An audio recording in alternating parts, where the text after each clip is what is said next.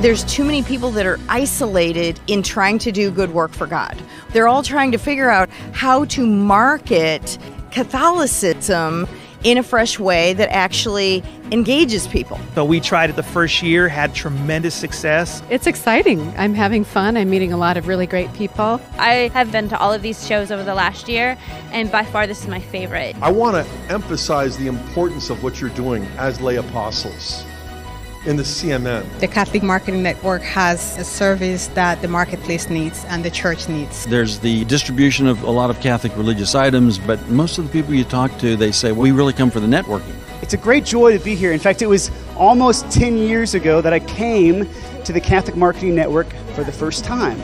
There was a friend and I putting out sacred music, and Ignatius Press picked it up and they showcased us, and before you know it, we had sold 20,000 copies to people like you. And that sprungboard a company that now has reach in about 8 different countries. I found really good and very interesting because I like when people come from everywhere and we can learn a lot. We come to show something, but they show us too. So that's amazing. This is always one of my favorite events. I always love coming here and being here because it's such a synergy to be around like-minded people with the same ideals, the same love for the church. So it's beautiful.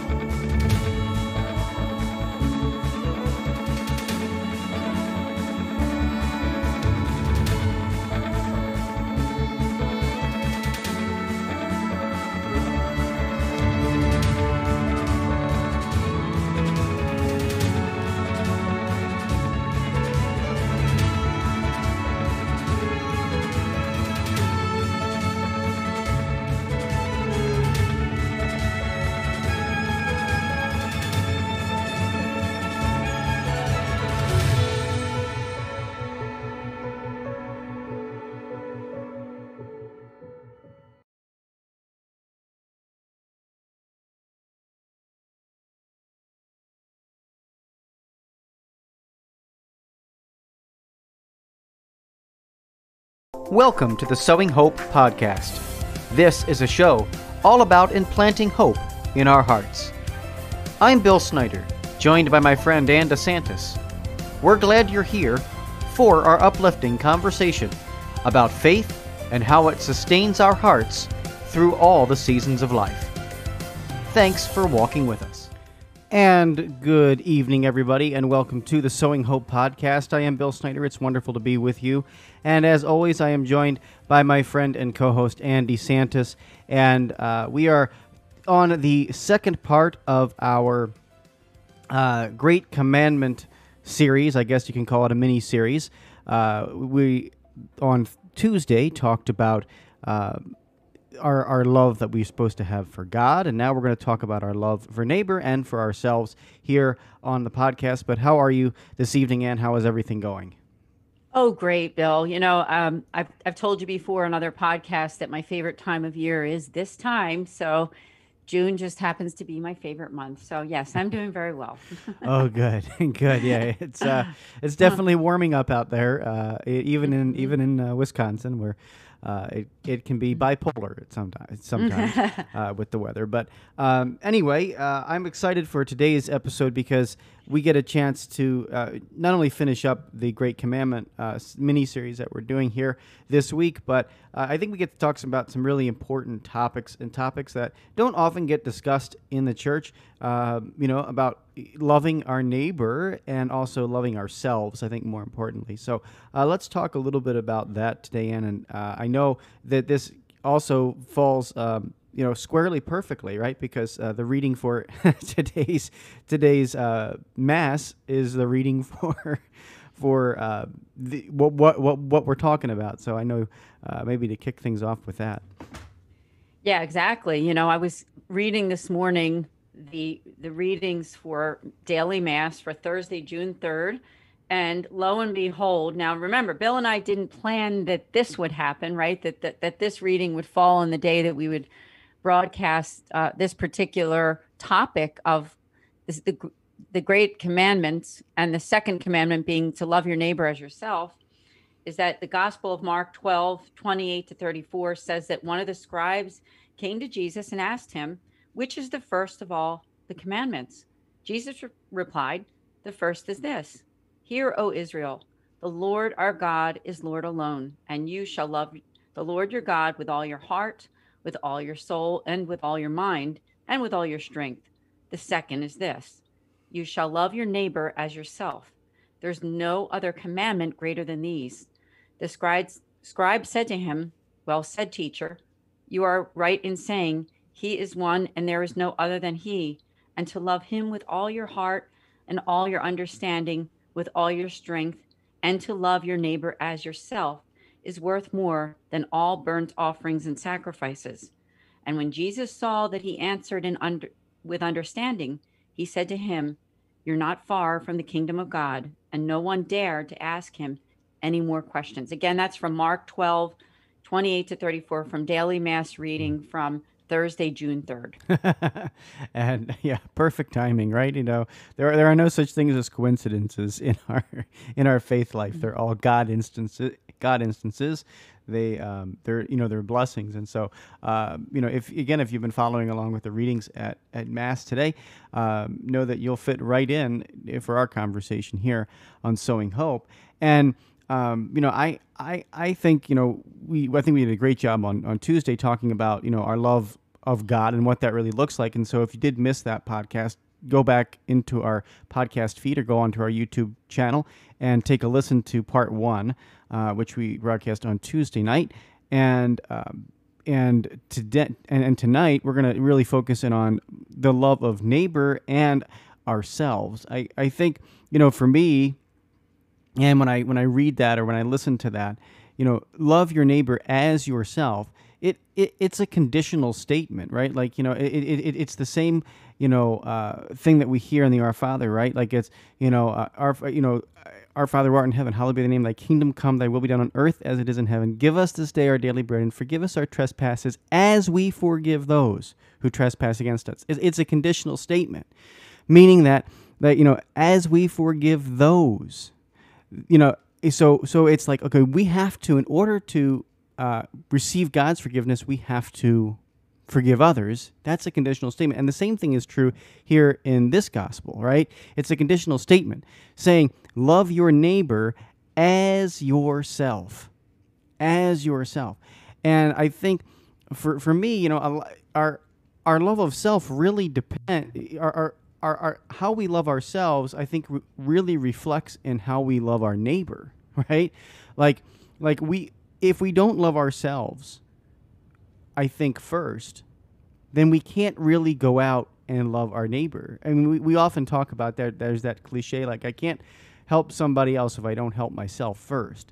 And, I don't know if that's necessarily 100% true, but I think there's some truth into knowing that in order to love our neighbor to the best of our ability, we have to love ourselves first. And so I think really unpacking that is something super important for us to understand in today's world, where we just see so much,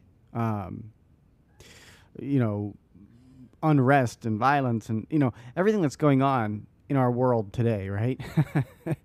And really can stem off of the fact that we don't love ourselves the way we should, or we're and so what does that look like for you, Ann?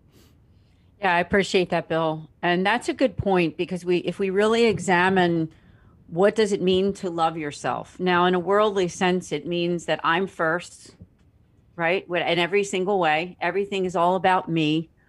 I'm a selfish person. I take care of my family, my stuff, but don't care too much about anybody else.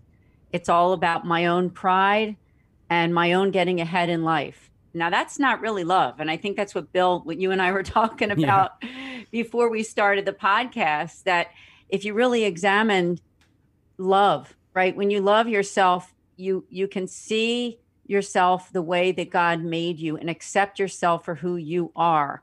And then you suddenly realize that, you know what, it's not about that Anne is first in line when she goes to the store, or that, you get that nice big pat on the back or the big paycheck. You know what I'm saying? I know I'm saying this quite simply, but there's two ways of looking at that love. And the prideful love, the way that we're trying to grasp and grab at the accolades of life, that's not really love. Okay. So if, when you're not really thinking at all about anybody else but you, right? Or your family. Some people focus only on themselves or the people they care about, but they don't care about anybody else, right? And so that's also not good. We can't just stop at our own families and our own homes and our own kids, right? It has to be a love that goes beyond the four walls of our home and maybe of the people that we consider friends of ours. Does that make sense? Absolutely. And that really truly is self-love, right? Like that, doing what you just said, looking beyond ourselves and not thinking of ourselves as the most important person in the world, and that, the entire world does not revolve around, right, us. I think that's the other thing too. We often get into this, the entire world is going to revolve around me, right? And I need this, and I have to put myself first, and and when you look at that, like from that just isn't loving yourself. That isn't loving you personally. We were made by God to be communal beings, right? I mean, in the very first book of the Bible, in the very first chapter of the book, Genesis, God says to us, He says, "It is not good for man to be alone." Right? Therefore, we know the world doesn't revolve around just one human being. It doesn't revolve around Adam. God said, no, it can't. It's not good for man to be alone. So what does He do? He creates Eve, and therefore we now have this community of people. But at the same time, knowing that we are completely loved by God as a individual, knowing that we're His son or His daughter, that we are His creation to go out into the world and live with others. We were not meant to be the center of the universe. If we were, God would have created the universe around you or I. And so I think that's Bill, right, that's funny. Right? That's good. And I just think that it's such an important point to remember that, because when we look at self-love, and there's some really important things that we have to do to take care of ourselves. Like, we talk a lot about having,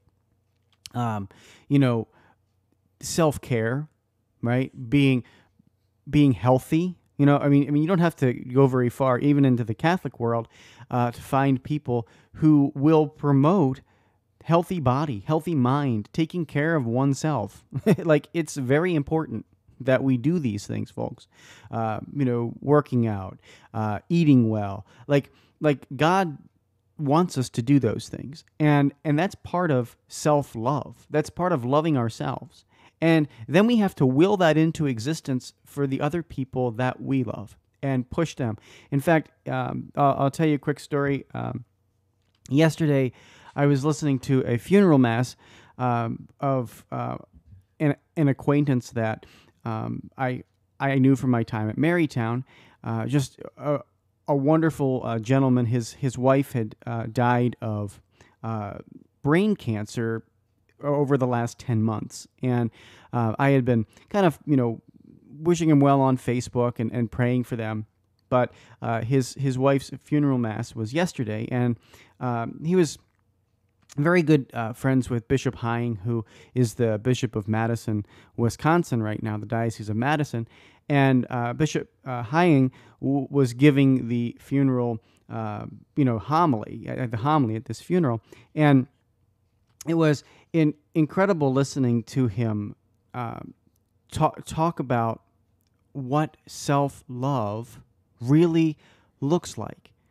His homily was fantastic, but he talked about how this woman had taken her life and moved from a foreign country to the United States, gotten married, created a beautiful family, was married for over 28 years, and willed into existence for both her husband and the bishop the best for them. In fact, the bishop said, I wouldn't have spent as much time in the gym working out if it wasn't for your wife. That's, he said that to this gentleman, his husband, and it was beautiful. Like I wouldn't have done that because she pushed me and you to live in a way that was healthy. So it's about, self-love is not just about loving yourself. It's also about loving the people as yourself, to say, I will the best for you in your life. Bill, thank you for all that you shared. And I'm definitely going to listen to the podcast again because I want to take in everything that you just said. And you always give such great information about our reflections. I think you made a good point when you said that God didn't make the universe around us, meaning that it's not like just me and the universe, right? There's other people involved. So when you unpack, what does it mean? What does it mean to say, I love myself? Okay. It's not the things that I said at the beginning of this podcast. It's not about the first in line attitude, that it's all about me and my family, right? I got to include, sometimes people obsessively love only the people inside their own lives, but nobody aside from that too. So it's got to be a way of looking at the world that, everybody deserves to be loved and cared for.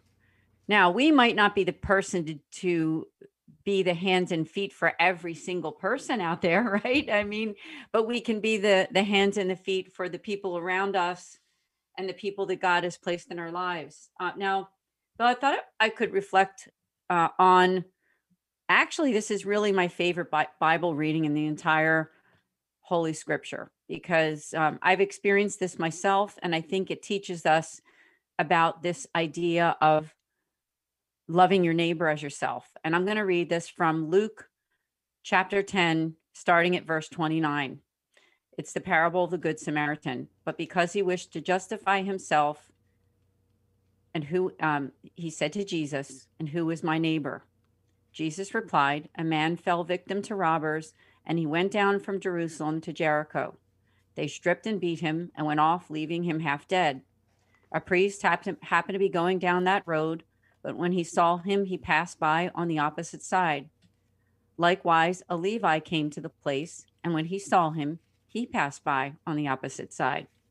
But a Samaritan traveler who came upon him was moved with compassion at the sight. He approached the victim, poured oil and wine over his wounds, and bandaged them. Then he lifted him up on his own animal, took him to the inn, and cared for him.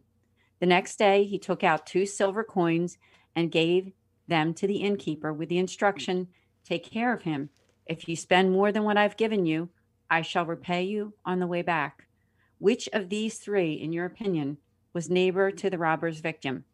He answered, "The one who treated him with mercy." Jesus said to him, "Go and do likewise."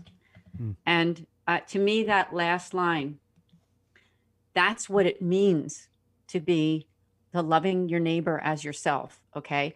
We all see people who have fallen down somehow into some kind of a ditch, whether it's a physical, psychological, life circumstance, whatever it is.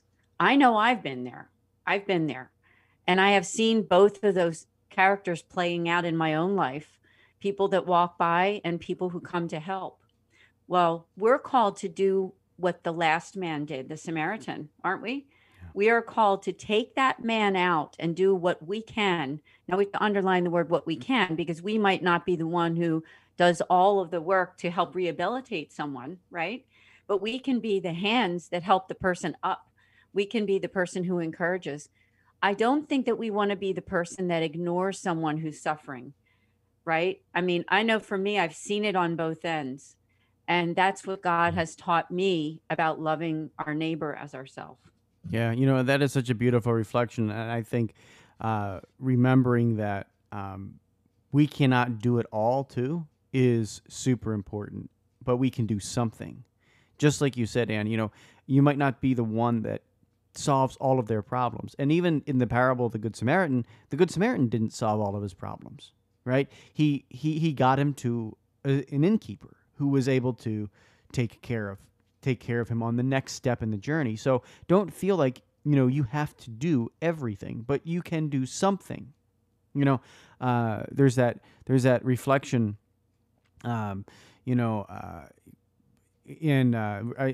by Archbishop Oscar Romero, and it talks about, we can do something, and we can do it very well. There's that line in there, so we don't just have to walk by on the other side of the street. We can get involved and do what we can, and that's part. And here's the thing, the Samaritan in that situation knew that he had enough self-love, knew that he wouldn't want to be left in a situation like that, and so he acted, because maybe one day that Samaritan would find himself on the other side of the road to be to turn it around, right? And it's not about it'll all come back to you and all. It's not about that. It's not about some Zen Buddhism thing that we're talking about. But it's the reality is that God wants us to love our neighbor as ourselves. And if we have the proper adjustment, like the Good Samaritan did, he said, "All right, here I am, right? Here I am, Lord. I love you, God, first, and I love myself, and therefore I am going to extend this love, this loving relationship that you and I have, out into the world." It almost mirrors the Trinity, right? Like we often talk about how the love of the Father and the Son come together and create, not necessarily create, but bring forth the Holy Spirit in the world, right? So these three beings, it is the love of the Father and the Son that is the Holy Spirit. That is what exists because of the love of the Father and the Son. And so it's the same thing with us. We have the opportunity. It's not the exact same, but we have the opportunity, like the Father and the Son, when we have our relationship with God as sons and daughters, right? And that unique expression then shows up in our love of neighbor, right? So like when we think of that Good Samaritan parable, man, I love you so much, God. God, you love me so much that now I have to extend that love. I can't do, there's no way I can contain it. I have to share it. There's no way that I can,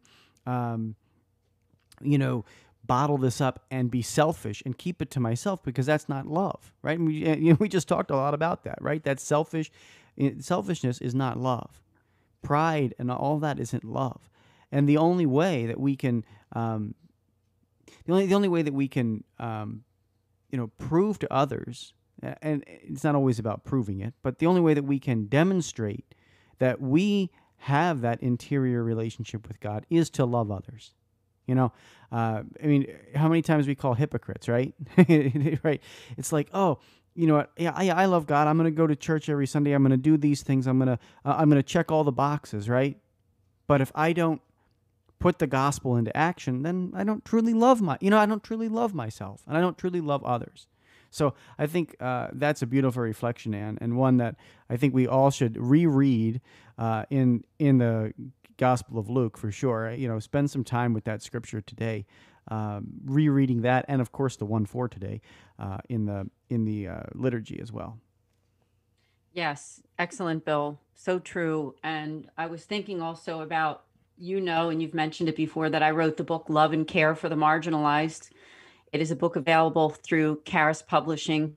And honestly, this is what the book is all about. I mean, it's all about taking that love that we do have for ourselves. And I mean a healthy love, not an unhealthy love or an obsession with ourselves and our pleasure, power, and those things, and taking it and giving it to other people. Now, I did find something here, if I could read it. This is from online, from Catholic Sun, from an author by the name of Ambria Hamel, and it's on what we just read on Luke in chapter 10.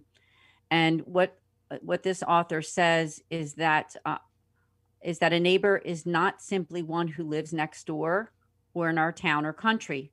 Our neighbor is not a geography, but of the heart. In this year, now it says in this year of mercy, because it was written back in the year of mercy, one whom we come across on the road when we travel, who is in need of money, food, and clothing, is also our neighbor in this modern time. Moreover, to the all-important question, what must I do to inherit eternal life? Christ stresses here that it is not enough to acknowledge him as our personal savior, as some Christians, like Born Again, preached, or it's not enough to fulfill our Sunday Mass obligation or even visit our Adoration Chapel for many hours. We still need to do good works and be kind to our neighbors. We must practice the truth that we learn from the gospel. We must apply the example of the Good Samaritan to go and do likewise, Luke 10:37. So I think it goes back to that whole idea of we need to look in the mirror, and with the love that we have for ourselves, and like I said, a healthy love, we need to say, what is God asking me to do with my life? And I think this is where it all begins. And this is what I talk about in my book, is that we need to look at ourselves and say, there are people in my life right now. Now, they could be in my house. They could be somebody I live next door to. This could be somebody that I work with. It could be somebody on your Zoom call who doesn't want to put their camera on because they don't want to see everybody. They're too ashamed or too shy to be around other people. It could be someone who you go to church with, who just doesn't quite fit in with the popular group at church and with all those who are active in community. So I'm just asking to all of you listening to consider these things. It could be the person that you talk to, and instead of talking with them, you talk at them. And I think a lot of people do that without even realizing it. We can do something called active listening. And that means that giving them a chance to say what they want to say. And when people do that with us, how good does it feel when somebody asks you how you're doing and they're not waiting for you to just say, I'm fine, right? When they really want to hear how you're doing, and they don't judge you if you say something like, well, not so good this day. That they don't just kind of like say, oh, well, I'll pray for you. And then they go on to the next topic, No. And praying for someone is a beautiful thing. But what I'm trying to say is we need to give our heart to other people who need a friend. That's what Christ is calling us and who he's calling us to be. Yeah. You're spot on. Thank you. You're spot on. And I think the other piece of it too is that you kind of alluded to are the people that you don't necessarily agree with, and the people that and the people that are on the opposite side of the fence from you. Like we all have things that divide us, that create, for lack of a better term, enemies, right? Like not everybody loves us in this world. There are people who dislike and hate others. I mean, we don't have to look very far to see that. We don't have to look very far to see that. All you got to do is go ahead, turn on your local news tonight, and you will see plenty of hatred out there. Turn on cable news, you'll see more of it. But here's the reality: is that we were called to love those people that are on the complete opposite side of us. And it's also from the Gospel of Luke as well. It's a couple chapters earlier, chapter 6. And I just want to read a little bit of it. It begins with chapter 20. Verse 27 of chapter 6, and it says this: "But to you who hear, I say, love your enemies, do good to those who hate you, bless those who curse you, pray for those who mistreat you. To the person who strikes you on one cheek, offer the other as well. And from the person who takes your cloak, do not withhold even your tunic. Give to everyone who asks of you, and from the one who takes what is yours, do not demand it back. Do as you would have them do to you. And then here's the key, verse 32. This is probably one of my favorite verses in the Bible. It says this: "For if you love those who love you, what credit is that to you? Even sinners love those who love them. And if you do good to those who do good to you, what credit is that to you? Even sinners do the same." That right there are two great questions, right? Verses 32 and 33 of Luke chapter 6, right? For if you love those who love you, what credit is that to you? Even sinners love those who love them. And if you do good to those who do good to you, what credit is that to you? Even sinners do the same. It is so easy, and it's kind of a no-brainer. Like, duh, Jesus, we know that, but man, there's something about it when you hear it again and again, and you read that again and again. It's like, you know what? I am called to love people who are completely on the opposite side of where I stand, and you may not have direct contact with people who are, outside of the Christian circle or outside. Like, you might not have that in your life, and maybe you do. And if you do, how do you love them? How do you witness the living of the gospel, the Good Samaritan in their lives, right? Those people who disagree with you, hate you, at work, maybe that there's somebody, a coworker that's competitive with you and is trying to vie for a promotion above you or something. In what way are you loving that person and showing them, that even though you disagree and even though you don't like them and even though, how are you loving them? And that right there, I think also measures back to how much we love ourselves, knowing that God is going to provide in all circumstances. And, that's not easy, but, I just leave that with you as a challenge maybe for this week. Think about how you are loving those who you vehemently disagree with. That is a great point, because, there's different personalities that we deal with all the time in our lives. I mean, there's people who are a lot like us that we get along great with. Bill, you're one of those people for me, Yeah, right. I mean, and then there's people that, they do 90% of the talking and you do 10% of the talking and listening or whatever. And then there's people that are more on the quiet side where they're a little more timid. And I mean, there's all different personalities, but my interpretation, we have to love everybody. I mean, that's number one. And the way that we love people is different, but Christ really calls us, when we read something like Luke 10 and we read about the Good Samaritan, the people that were really called to love the most, obviously, and help the most are the marginalized. I mean, and, there's different definitions for that. Yes, I mean, it's the homeless and it's people who are rejected by society for some reason or another, right? And sticking up for the unborn, of course, that's also helping the marginalized. But I mean, like I said, those marginalized people, those people who are disregarded, those people who are not getting the support they deserve. I mean, that's what it comes down to. That's what a person who's marginalized is. They're not getting the love and support they deserve. If I can put my book into one line, that's it. And so those are the people, right? Now they could be your spouse, that could be your child, but could also be, your sibling or your, somebody that you work with. So some small thing that you can do. You might not be the main person to help someone, but at least you are a person who's helped someone, right? Yeah. Now, there's another perspective I thought I could bring up that I found online. And after I'm finished reading this, I'll tell you exactly where it's from. It says, but what if we change the perspective just a bit? What if instead of understanding ourselves in the person of the Samaritan, we're the ones in the ditch?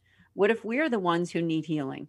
Putting our, quote, faith into action may also mean allowing others to help us, to trust in God and our neighbor. The more spiritual meaning of the text is one that the church has often emphasized. Now that is from, I'll tell you where that is from. That is online from prayertellblog.com. And the name of the blog is Prayer, Tell, Worship, Wit, and Wisdom. And it's from March 29th of 2019 by Tiva Regule. That's the person who wrote this. But isn't that another perspective? What if it's you? And Bill, you and I both know, because we've dealt with health issues before, we've been there. Yeah, absolutely. And I think to that point too, when you've been in this perspective, and I said this throughout really the birth of my son recently, is that when you have a privileged perspective, like when you've been beaten, left on the side of the road, you have a perspective that other people don't, right? When you've been in the hospital for an extended period of time, you have a perspective that other people don't. When and here's the amazing thing about that: God has given you that perspective that's uniquely yours for a reason, and it's all about that of sharing it with others, right? Like, imagine if the Samaritan had already experienced that. Maybe he did. Like I said a little bit earlier, he may have known that he didn't, what would have happened if he was on the other side. He would want to be taken care of, right? But what if he had already been there? What if he had already been left beaten on the side of the road, and we don't know that part of the story, right? That part's not written in the Bible. But what if that was his experience? And he knew, looking at that guy, man, I've been there. I've seen that. And I don't want to go back there. Right?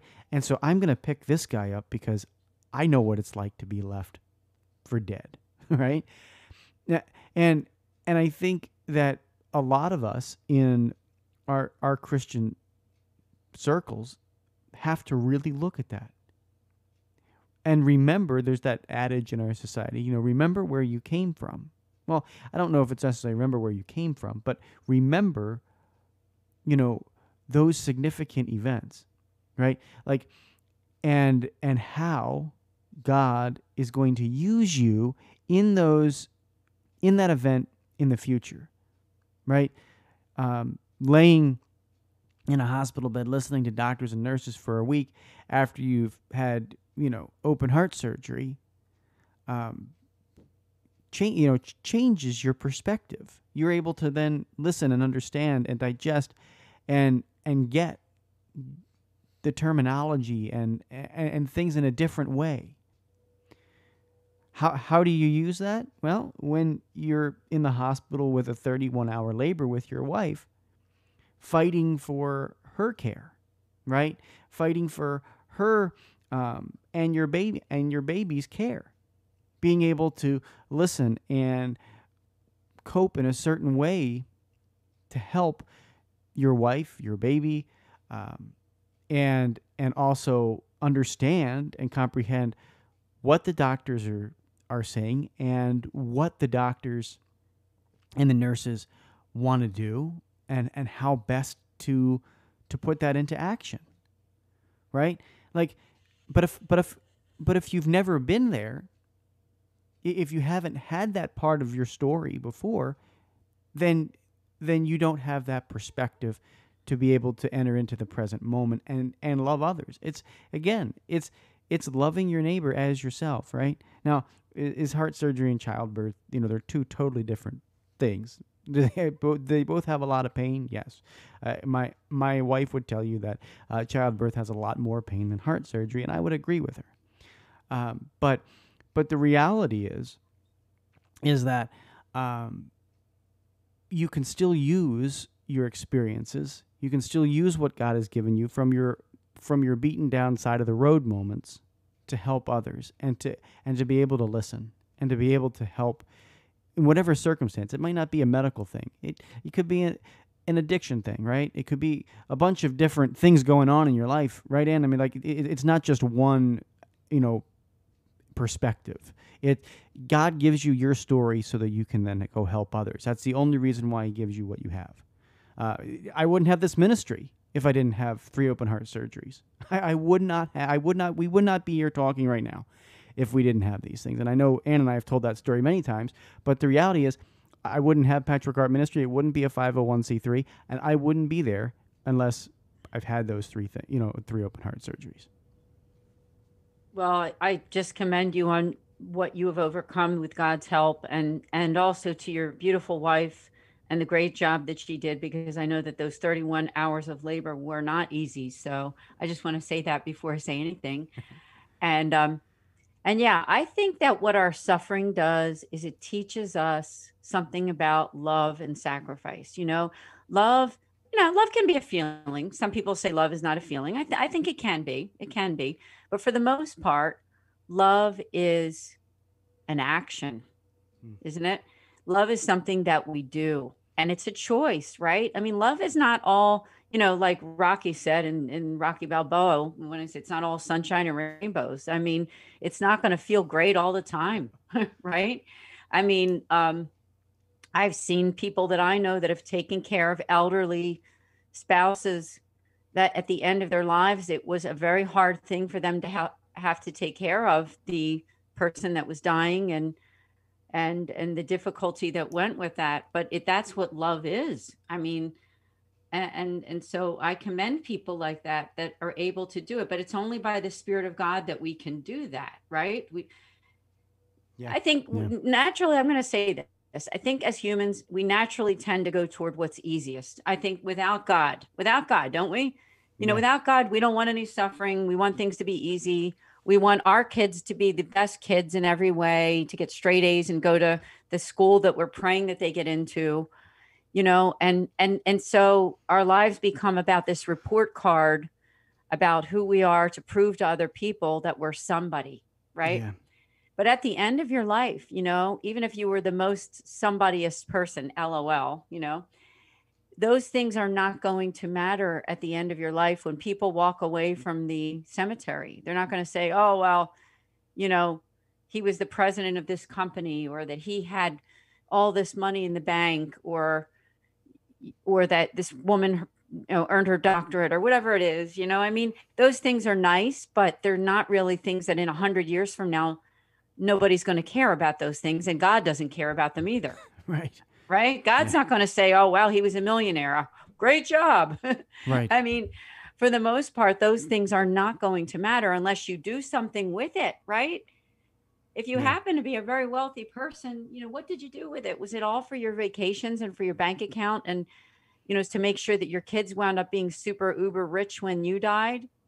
Or was it because did you give some of it to help the poor or needy, or life is not about us. And that's why I say there's that fine line between when we say when you love yourself. Bill's not talking about the kind of love that I just said about being wealthy and taken care of, and that it's all about me and how smart and beautiful my kids are, and that my kids are the best in the world and my job is the best. It's not about any of that.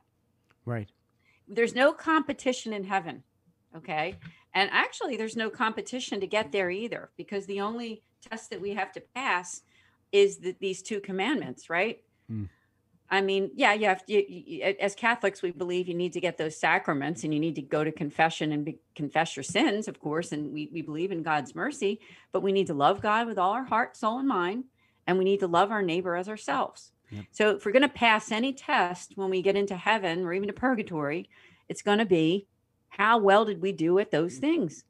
And I think there's some people who do a great job with loving God with all their heart, mind, and strength.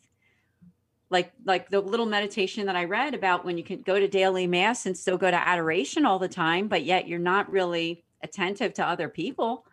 We have to take that also into how we treat people too. So you can say all those novenas, you can be real religious, as some people say the words in quotes, real religious.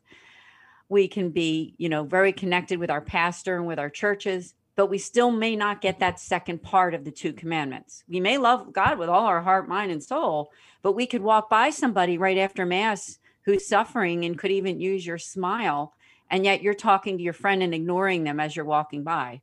You know what I'm saying? Mm-hmm. Like, I don't know if you agree with that, Bill. Oh, but 100%. I've seen it too many times. And I think there's some people that, you know, religion is not a checkbox. Religion is not something that I can say, well, I did my chaplet of divine mercy on all the 3 o'clocks. I go to daily mass. All of my friends are religious. I pray charismatic prayer every night. I go to confession weekly. No, those things are all great. But if you treat people like dirt, okay, and this is in my book. This is the actually last chapter of my book. We cannot be well catechized. Yeah. And treat people badly. We can't. I mean, if you treat people badly, then you really can't say and claim to be well catechized. It just, to me, that's what it comes down to. Amen. And I think, you know, how you were saying that, not only that, you know, like being well catechized means to be a servant, right? Being well catechized means to be a servant. And I recognize how often I don't live up to that. Like I recognize how often that I personally don't live up to that, right? And it's so easy. I think it's very easy for us to fall into the checkbox mentality. I think a lot of us just go check. Oh, I did it. You know? And you know, and it's like, okay, now let's slow ourselves down and really invite God into those moments. You know, I was thinking as you were talking and about reading an article yesterday, came through on my Facebook. I now have a lot of the late nights with my son as he's sleeping or whatever. So I'm, you know, kind of just up and, you know, unfortunately on my phone a little bit, you know, and I'm watching, you know, different things and seeing different things. But I was reading an article about the Friends reunion on HBO Max. They did this big reunion TV show, right? The, you know, Friends TV show, and how they all came back for this one reunion, this episode that was like 2.5 hours long on HBO Max. And the article was saying that they had made $2.5 million each to appear together on this episode. And I'm sitting there going, you know, do they know that, like, does that amount of money, you know, bring people, like, bring them together? Like, is that the reason why they came back together? So they could each get $2.5 million each? Or was it because they wanted to actually make a difference? You know, if they wanted to make a difference and inspire the fan base, like, you know, again, this is a totally secular example, but like it's the same thing. Are we doing it for the right reasons in the church, right? Are we doing it because we're checking boxes and saying, oh, okay, I'm going to go to Mass, but I'm going to ignore the people that really could use my help afterward, right? I'm going to go to lunch with my friends after Mass, and I'm not going to serve the poor and look around for those who might be marginalized. Or am I doing it just to check the box? Am I doing it just to get the 2.5 million? Am I coming back together? Am I doing these things just because I want, you know, some money or some recognition in the world? And I mean, I can't see, you know, people willingly wanting to get together. That's the other thing. Do you really want it? Do you really want it? Like if these 5 people or 6 people, these actresses and actors, really wanted to get together and do a special, would they have waited 20 some years or 10 some years after this went off the air to do it?